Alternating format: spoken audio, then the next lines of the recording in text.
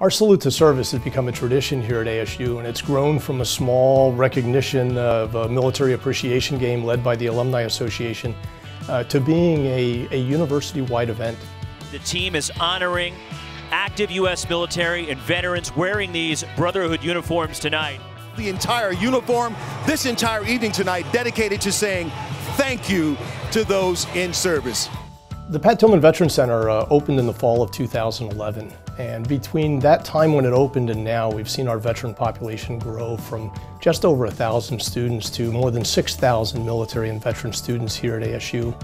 Our mission is to support our military families and veteran families from the time they think about enrolling at ASU all the way through to connecting them with career services and making sure they get that dream job as they complete their degree and move on to whatever is coming next.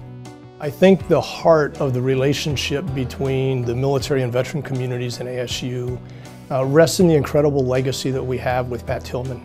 To be that type of an individual who is always trying to do their absolute best at everything that he did, as well as trying to reach the people around him and make sure that they were always better for their having come in contact with him.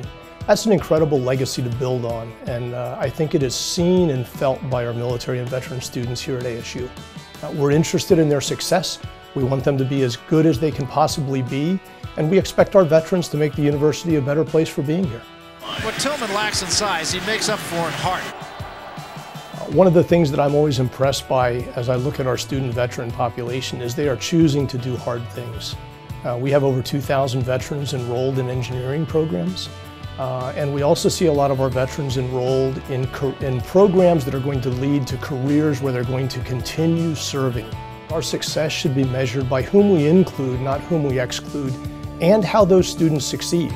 The military veteran community is a valued part of the student body here, and we want all of those student veterans to succeed.